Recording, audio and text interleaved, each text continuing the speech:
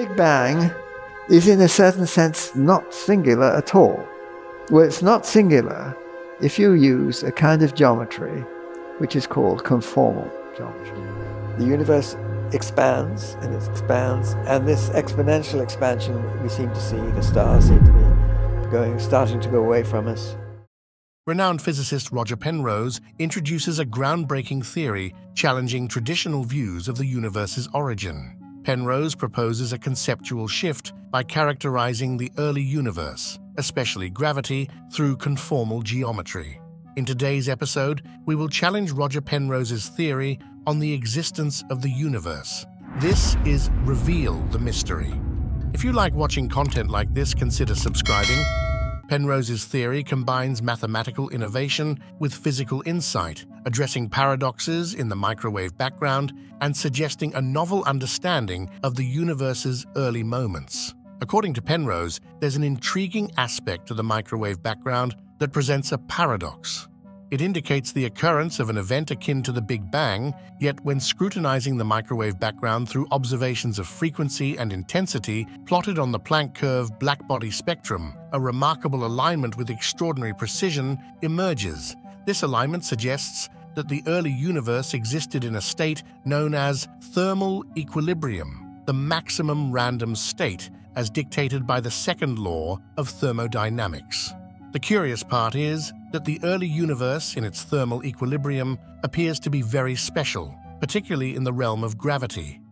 Unlike other components, gravity seemingly remained distinct and not thermalized with the rest. This uniqueness challenges our understanding of the Big Bang, posing a puzzle that current theories, including the inflationary model, struggle to address adequately. Traditionally, discussions about events before the Big Bang were dismissed as meaningless due to the singularity of that state. However, a shift in perspective is now considered, suggesting that the initial state of the universe, especially regarding gravity, might be characterizable in a geometrical manner. This involves extending our mathematical descriptions before the Big Bang, allowing for the universe to be stretched or squashed in a conformal manner, akin to Escher's depiction of angels and devils within a circular boundary. In this new conceptualization, the Big Bang is envisioned as a surface that can be extended beyond its apparent limits, utilizing a mathematical framework known as conformal geometry. This approach allows for a more nuanced exploration of the universe's early stages, presenting a novel perspective that challenges traditional notions and opens up the possibility of understanding the events preceding the Big Bang. This serves as a way to characterize the initial state of the universe. It appears that the gravitational degrees of freedom are somehow suppressed, as depicted in this representation. It's a bit technical, but I hope the idea is getting across. On one side of this perspective, consider the physical rationale. In the early universe, temperatures were so high that particle masses became inconsequential. Mass, essential for building clocks, lost significance. So in this scheme, the universe struggled to keep track of time, paving the way to conceptualize events before the Big Bang. On the other side, envision a very distant future, with the universe continually expanding and accelerating, driven by the mysterious force known as dark energy.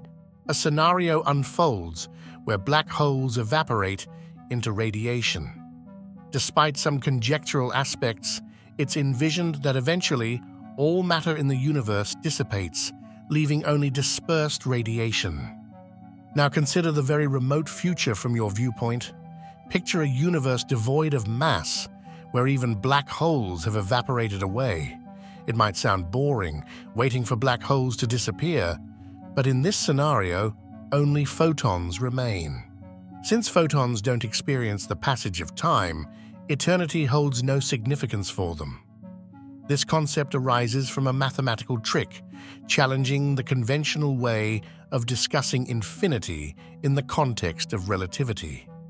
In this distant future, the universe forgets its size and becomes akin to a small new universe, employing another mathematical trick called conformal squashing. It loses track of spatial and temporal distances, and in a sense, it becomes the next Big Bang. This idea might seem crazy, but it's a result of contemplating the potential monotony of a universe that loses all mass. To fill out this concept, honest mathematics and connections to observations are required. Surprisingly, it's not as hopeless as it seems. The notion aligns with some aspects of inflationary theory, and certain scale invariance in observations could support this model. Additionally, disturbances caused by black holes before their final disappearance might leave traces in the remote future, providing potential observational evidence for this intriguing perspective. As you explore galaxies and clusters, you'll find that their black holes engage in fascinating interactions. They spiral around each other, eventually swallowing one another in a cosmic dance.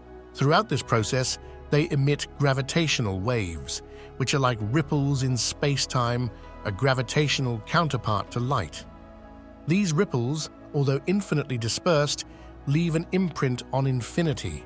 While it might be challenging to grasp, when you compress the information, these ripples persist and influence the subsequent stages of the universe.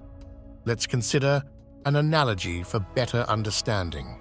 Think of a pond. When raindrops hit the pond, ripples spread out. This is similar to black holes colliding and emitting gravitational waves.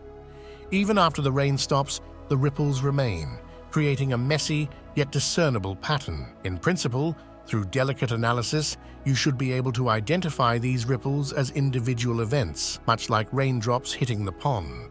This concept, though requiring careful scrutiny, holds the potential for future exploration. Reflecting on the broader context of the universe's origins, it's fascinating to consider what happened before the Big Bang. While some might find it outrageous, it's not entirely implausible. The microwave background, a relic of the early universe, reveals a thermal equilibrium and a unique interplay between gravity and matter. Traditional theories, including inflation, struggle to explain this initial specialness. However, a shift in perspective, characterized by mathematical concepts like the Weyl curvature hypothesis, suggests a plausible alternative. In this mathematical framework proposed by your colleague Paul Todd, the universe can be extended before the Big Bang. While this may sound abstract, it's a mathematical statement, not a commitment to a specific physics interpretation. Imagine the universe as depicted in Escher's artwork, a realm of angels and devils within a circular boundary. By stretching or squashing this boundary in a conformal manner, you open up the possibility of exploring events preceding the Big Bang, presenting a novel perspective on the universe's mysterious beginnings. The ones at the edge have the same shapes as the ones in the middle. Imagine if you're willing to stretch and squash them uniformly, you could extend that boundary to infinity or compress it back to a finite boundary. This concept, known as conformal geometry, deals with shapes without concern for sizes. So if you're comfortable with stretching or squashing, you can mentally step outside this universe to another side. Now, think about the Big Bang, picturing it as somehow stretched out to be a surface. This isn't a definitive surface. You could go before it. Understand that this is a mathematical trick. It's not claiming to represent reality.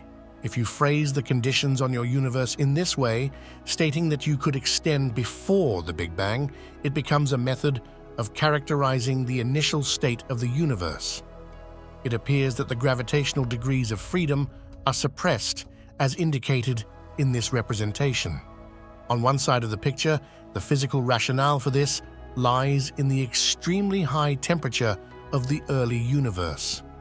The energies of particles were so high that their masses became inconsequential. Mass, crucial for building a clock, didn't matter in this scenario.